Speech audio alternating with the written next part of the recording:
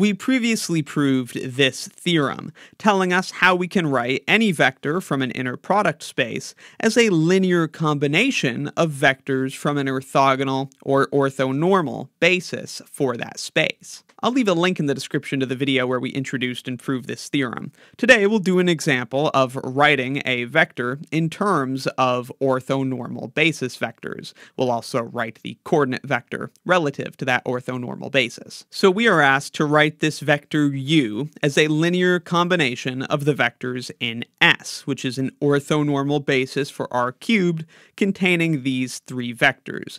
You may want to quickly verify that these vectors do indeed form an orthonormal basis. To do that, we may begin by computing dot products. Indeed, each distinct pair of vectors from the basis has a dot product of 0, and so they are orthogonal. Then we may verify that they are unit vectors. Indeed, they are. For example, the norm of v1 is the square root of the sum of the squares of its components.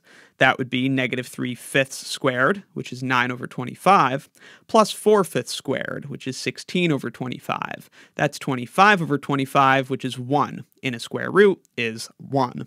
Very similar computation for v2, and v3 is obviously a unit vector. So these vectors are orthogonal unit vectors. We know that they form a basis because, as we previously proved, link in the description, a set of orthogonal vectors is linearly independent. So for sure, this is an orthonormal basis for R cubed. Then it's very straightforward to apply the theorem to write u as a linear combination of v1, v2, and v3. It's just the inner product of u with v1 times v1, plus the inner product of u with v2 times v2, plus the inner product of u with v3 times v3. The inner product here is the dot product, so we just have to do those computations. For u dot v1, for example, we have 1 times -3/5, so -3/5, plus -4 times 4/5, so -16/5, and the last term would be 0. For u dot v2, we would have 1 times 4/5, so 4/5, minus 4 times 3/5, so -12/5, and the last term is 0. For u dot v3, we would just get 2. -3/5 minus 16/5 is -19/5, and so on. Just do the arithmetic, and this is our linear combination.